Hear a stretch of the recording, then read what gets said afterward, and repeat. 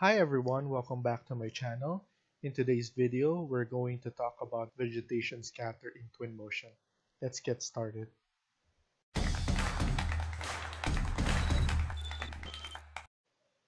So vegetation scatter is located right here in context and vegetation scatter. But before we click that, I'm gonna go at the top and then let's go to materials and then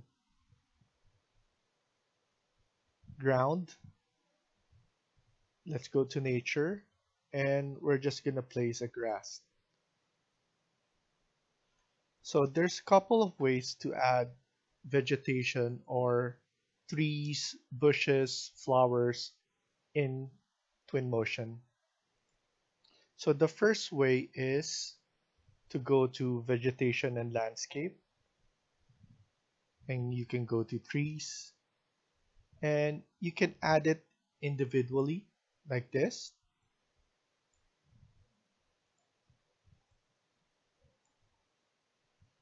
And the second way to add, and the much faster way to do this, is to go to the context and vegetation scatter. And here you can place different kinds of trees.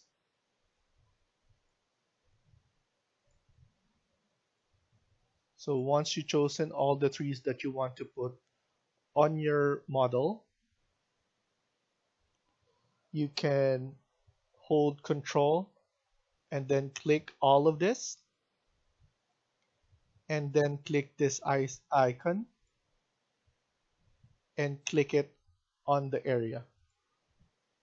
So once you click, it will populate the area with different kinds of trees that you selected here.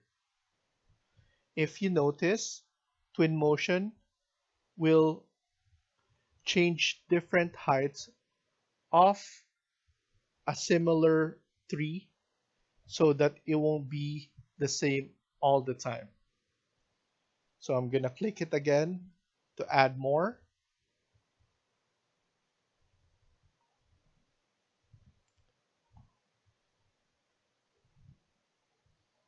And right here it will tell you please wait, working in progress. So for example, you click too much and it populate too much tree on the area. You can click this and it will remove some of the trees. If you want to remove it on a specific location, you can click this vegetation eraser,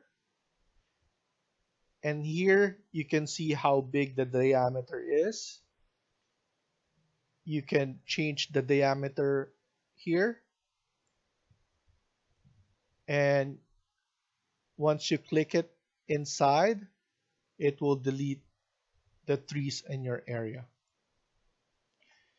Thank you for watching. I hope you liked the video. Please hit like and subscribe. Feel free to comment down below.